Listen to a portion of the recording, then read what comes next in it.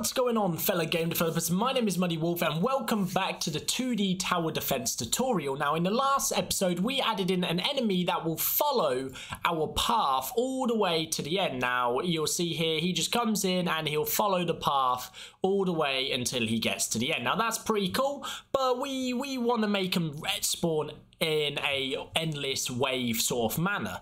Now currently our enemy is just an enemy, but we did turn him into a prefab, so we can actually come in here and delete the enemy. Now I just want to do one thing to tidy up my scene here. Now I want to go into the assets, create a new folder and call this the code, and then in here I'm going to create a new folder called scripts, and I'm just going to move all my scripts into the scripts folder, and there you go. That makes it a lot easier to see. So now I'm going to add our spawner script to our level manager here. So up here I'm going to create a enemy spawner and actually create and add him to our level manager game object. Now once this compiled, let's double click this to open it up in Visual Studio, and you can see here we moved our scripts so they're going to be in the wrong place. That's fine. Now we want to do a couple things in the enemy spawner. The first thing is we want a integer, so let's create a header which we call attributes, and we want a, let's say, private, so we're going to serialize the field, a private integer, and we're going to call this an integer, and we're going to set this to be called our base enemies. Now this is going to be set to 8 by default. I feel like that's a good starting amount of enemies. You're going to have 8 enemies coming to attack you at once. We also want a serialized private int, which is going to be, float, which is going to be the enemies per second, and we're going to set this to something like 0.5 to start with, which is going to be quite slow. We then want another header which we are going to call our references. This is just to neaten it up. There we go, that's how you spell references. And in here we're going to want a serialized private game object array called our enemy prefabs. Now the reason we're going to make this an array is because we're going to have multiple enemies in the future that we're going to be able to spawn, but we're just going to currently start out with a singular enemy, but we'll have multiple in the future which we'll randomly get. We're then going to want a private field, and we're going to have this an integer called the current wave, which we're going to set to 1 by default. The current wave is going to keep track of the wave we're on, and every single time we defeat all the enemies, it will then start a new wave after a set amount of seconds. So we're going to create another serialized private float called time between waves, which we're going to set to something like 5 seconds. Giving you 5 seconds to get ready for the next wave. Now you can tweak this and make it either longer or shorter if you want to make it more challenging, but we're just going to leave this at 5. Now we want another private float that's going to keep track of when we last spawned an enemy. So we're going to say time since last spawn, and we're just going to leave that as null for now because that will allow our first enemy to spawn immediately. Now in here we need a few more things. We're going to need a private int called enemies alive. Now this is going to keep track of how many enemies are currently alive, and we also need another one saying private int enemies left to spawn, which will tell us how many enemies are left to spawn. Now in our start method here, we just want to say enemies left to spawn is equal to our base enemies. However, we're going to be doing some math, so each wave this is going to get exponentially harder. Now to do that, we're going to create a private void, and we're going to call this enemies per wave. Now in here we want to say we actually want to return an integer from this, and we want to say return base enemies times, and we also want to say mathf.round to int, and we want to say base enemies times by the current wave to the power, which we can say mathf.pow. So we want to get the wave to the power of, and we're going to just give 7.5. Now, actually, I'm going to create a variable for this, which is going to be in our attributes. And we'll create a private float called scaling factor, or difficulty scaling factor. And we're going to set this to 0.75f. Now, the higher this number is, the quicker or the more enemies it will spawn per wave. Now, for wave 1, this should give us 8 enemies, which will be our base enemies. For the wave 2, this should give us around 11 or 12 or something similar. Now, to do this, let's just get out the calculator and I'll show you how this function works. So what we're going to have is our base enemies, which is 8, times by the current wave. So let's just start off by 1 to the power of, and we're going to say 0.75, which you're going to see gives us 8. But now, if we try, let's say, do 2, so 8 times the power, or the current wave, which is going to be 2, to the power of 0.75, should give us something like, okay, there you go, 13.45, which overall will round to 14 enemies. So you can see this is going to scale quite quickly from 8 enemies to 14. And as each wave continues on, or at each wave, this number will get even harder and harder and harder. For example, if we just go 8 times, let's say wave 10, to the power of 0.75, which is our scaling factor, you're going to get 50 or 45 enemies, because we're going to be rounding this number up, and that's going to give us 45 enemies by wave 10. So now what we want to do is at the start, we can just pass in enemies per wave and just call this. This should allow us to basically start a wave. Now I'm actually going to rename this to start wave, because I want to call a function every single time to let us know we're ready to start the wave. Now finally, I just want to create one more variable, and this is going to be is spawning, and we're going to set this equal to false to start with. But then once it is spawning, we can say is spawning is equal to true inside of our start wave function. So when we start the wave, it will call all of this. Now inside of an update method, I'm going to also move this further down so it's below the Unity lifecycle methods here, and inside the update, we're going to want to actually run all of this to actually start spawning our enemies. So we just want to say if, actually to start with, we want to say time since last spawn is plus equal to time dot delta time, which will just add time. Well, basically this will just go up in roughly seconds. Then what we can do, we can say if time since last spawn is greater than or equal to the enemies per second, or sorry, 1 divided by the enemies per second, then we can spawn our enemies. So this is going to say once every X amount of time we want to spawn. Now while we're here, I just want to say if is spawning is false. So if spawn is false, we're just going to return out of this for now. This means if we're not spawning, nothing's going to run in here, which means we won't spawn enemies. Now we should just be able to debug.log in here, spawn enemy, and this should roughly only be called once every 2 seconds, because 1 divided by 0.5 is 2. Now as the wave goes on, we can increment this to 1, 2, 3, 4 enemies per second, and you'll see this will start getting quicker and quicker. But to start with, we're going to set off slow, and then each wave will make them get exponentially harder, just like we do with this, but we'll add that in later. For now, we'll just have a look at this. Let's go back to Unity and let the scripts compile. Now we can ignore these warnings for now because we're going to use those soon. I just wanted to have them in there ready. If we go back to Level Manager, you can see this is all here.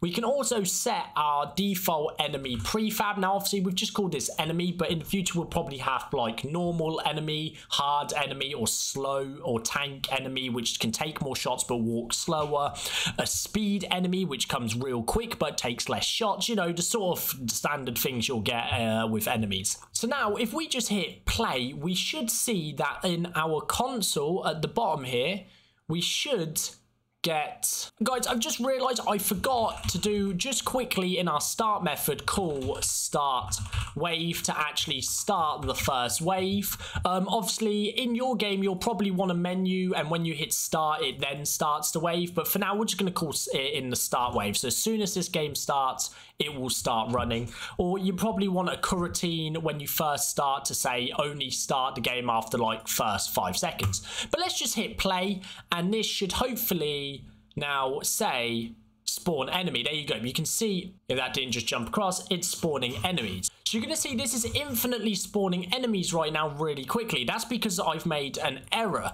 And now once we get here, we want to set time to last spawn back to 0.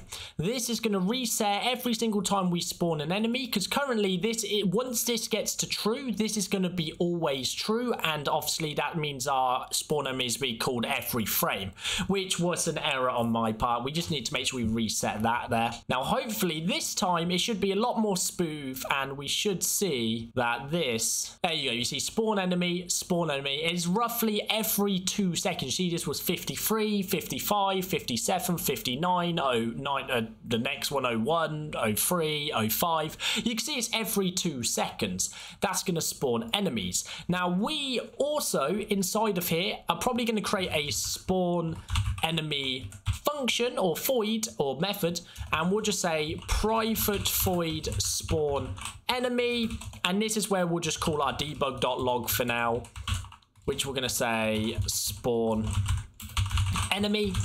And then below this, once we've spawned our enemy, we're just going to want to say we want to call enemies left to spawn minus, and in our this will slowly take them down, but we also want to say enemies alive plus.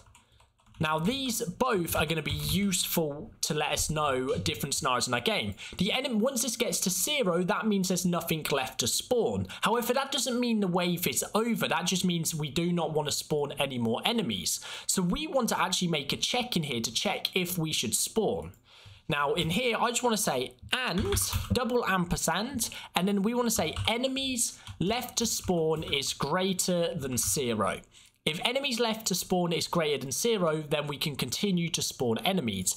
Otherwise, if this is not greater than 0, or if this is less 0 or less, so basically once this gets to 0, this will stop spawning, meaning there's no more enemies left to spawn. But that doesn't mean the game is over or the wave is over.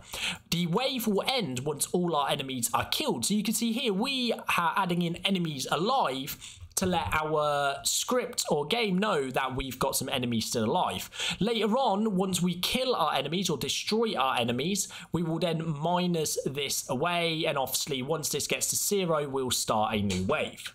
Now we've done this, let's actually start spawning our enemies. So we're going to have a game object, which is going to be prefab to spawn. Now, normally I would do a random feature here and get us a random enemy, but because we only have one enemy for now, we're just going to say enemy prefabs, and we're just going to get number 0, which is going to be the only enemy we currently have in there. We then want to go in here and just say instantiate a new prefab to spawn. We want to get our starting point, and if you remember in the last video we set up the level manager to have a starting point. We then want to say quaternion.identity, because this will spawn it at its current rotation. This should also be position, because our start point is a transform. So this will spawn our enemy at the top. And that's all we need to do for now for our spawn enemy. Later on, this will become a little bit more complex, but this works for now. So let's see if it actually works in game. So what we want to do is just come up to the top here and hit play, and then we can see it should start spawning 8 enemies. There's one, and let's just demaximize this so we can actually come out here and see them all coming in. So now we have 3 enemies, 4, and hopefully inside of our attributes this is going down, but we won't be able to see it until it's all done. So you can see we've got multiple enemies. There is 4, 5, 6, 7, 8. We now have 8 enemies on the field. Now, if we come up here and turn debug mode on, you should see enemies alive 8. And once they get to the end and get destroyed, unfortunately, it no longer, well, you can see here enemies alive is still equal to 8, and as they die, nothing happens. So that's where we're going to now add in the ability to kill our enemies. So to do that, we want to say using Unity Engine event systems, and then just above our references here, or actually, you know, let's do it below, and we'll create a header called events, and we want to create an event called create a new public static Unity event, which I currently don't have because I've used event systems, and this should just be Unity Engine.events. So now I should be able to create a new Unity event called enemy killed, or on enemy destroy. Now, in the start method of our event, or actually let's create an awake method because we want this to be instantiated quite early on. We want to say on enemy destroy dot add listener, and in here we want to create a function which we can just make a private function down here called private void on enemy destroyed. And let's just take this and put that in there. Now, this means every time on enemy destroyed is called, we are going to call these functions here, which is enemy destroyed. Now, in here, we just want to say enemy, oh, sorry. It's actually called enemies alive. We just want to set this to -. This means we're going to call this anytime we destroy our enemy. Now, we want to go into our code and our enemy movement here because we actually start the first destroy here. When we get to the end, we destroy our game object. So before we destroy our game object, we just want to get the reference to Unity event on enemy destroy. So we just want to say enemy spawner dot on enemy destroy dot invoke. Now, this will call this function straight away. This will tell our enemy spawner that we want to call this, which will call the listeners we've applied called destroy enemy, and that should minus our enemies. So let's now check that is working. Now, we're going to keep our debug mode on so we can actually see this here. Hopefully everything should be good, and we should just be able to go straight into it. Our enemies should just be ready to go as well. Yep, so let's go back to our level manager, we see, and I'm going to turn up the actual enemy speed. So in here, movement speed, let's just pull it at something ridiculous like 10 to make them go a lot faster. We'll also go to our spawner and set the enemies per second to, let's say, 2 per second. So that's going to make them a lot quicker. So let's just hit play, and then we should see a bunch of enemies come in. Oh, we need to de-maximize this screen. Oh, and we have an error. Enemy spawner 27, which is here on enemy destroy, add listener, enemy destroyed. Okay guys, so the error we're getting is because we haven't actually initialized our Unity event. We're just expecting it to know what it is. But currently this is equal to null. So adding a listener isn't going to do anything. To fix that, we could go in here and just say new Unity event like this. Or we can come in here in the awake method and also call this. But for now, this will work as intended now. And hopefully this should fix our error. So let's actually try and run this one last time. So let's select our level manager, hit play, and we should see really fast enemies coming flying through our wave. There we go. You can see they're coming all the way through, and we still have enemies alive 8, and you can see 7, 6, 5, 4, 3, 2, 1, and now we are at 0. We have no more enemies left alive, meaning we can end the wave and get ready to start the next one. So inside of our enemy spawner, we now need to go back to the awake method, and below the spawning, what we're going to do is say if enemies alive is equal to 0 and enemies left to spawn is equal to 0, then we can end the wave, and we're just going to call a function called end wave. Now let's create another private void called end wave, and inside of here we just want to say is spawning equal to false, we want to reset our time since last spawned. So we can make sure it's 0. So when we start the next wave, it will error. We now want to actually call some sort of coroutine to then start the next wave. So what we're going to do is turn start wave into an IE numerator, which will allow us to call this inside of a coroutine. Now we need to actually do something here, and we need to say yield return new, wait 4 seconds, and we want to pass in some sort of value in seconds here. Now we can actually take our time between waves and put this in here just to basically say we're only going to start this between our waves. Then inside of start, our method here, we can say start coroutine, and we can pass in our start wave there. This will now call our start wave. We can also copy this and go back to end wave and call this in end wave. So once the wave ends, it will restart within 10 seconds. Or sorry, 5 seconds is what we've got set between our waves. And then when this restarts, it should give us more enemies and more things to see. So let's allow this to now run. Let this start. Now you should notice is spawning will not start straight away. So let's just hit play and let's just see what happens. We should, is spawning, it's not. And then after 5 seconds, if we be patient, you can see that's now started and our enemies are flowing through. Now once these enemies alive get to 0, we should see is spawning turn off again. And there you go, it's turned off. Now if we wait another 5 seconds, we should see new things. But you can see enemies left to spawn should increase. However, it seems to be stuck at 8. And the reason being is because we haven't actually increased our current wave. That's my bad. So inside of our end wave, we just want to say wave... current wave is ++. This will just increase our wave before we start the next one. Now, finally, we should have a working system that spawns enemies over time and it gets more and more difficult. Now, you're probably going to want to increase the time between waves and have some sort of countdown that you turn on. But for now, this will do. You can see here, time per left to spawn, 8. Oh, now, once these are all dead, we should hopefully see this come up to about 15 enemies or 14 enemies once this starts spawning again. And there you go, you can see we got 14 enemies there, I believe. Let's have a look how many it actually gives us. Oh, they're dying before we get to the end, but you can see there the enemies left to spawn after 5 seconds increases as the wave goes on. So now we're on wave 3. This should get a lot harder. You can see we now have 18 enemies to kill, and you can see these are slowly coming in, well, not slowly, they're coming in quite quickly.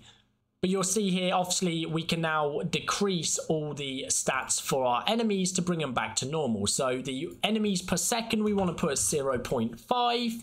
And the enemy speed, let's turn off debug mode and now go back to normal. We want to put this to something like 2 again. You're probably going to want to tweak all these attributes as well along here and here, because these will probably change and you'll probably want to mess around with a lot. But guys, that's going to be it for this video. I hope you've learned something new. We now have a wave spawner to spawn all our enemies into our game, and it will continuously get harder and harder as each wave goes on. Now we have done the enemy spawner. The next thing is to add in the enemy turret, or sorry, your buildings or towers, which are going to be our turrets that will shoot down the enemies and actually destroy them. Now we're going to have different turrets, multiple different turrets, and different ways of buying them with currency. But to start with, we're just going to start with a standard shooting turret that will just shoot down the enemies at a certain range and speed, and you'll be able to upgrade these turrets later on. But we're going to start basic in the next video by just starting off by creating a turret that can face and turn towards the enemy. But that's it for this one. I hope you enjoyed it. Don't forget to leave a thumbs up, smash that subscribe button, and I will see you in the next one. Peace out.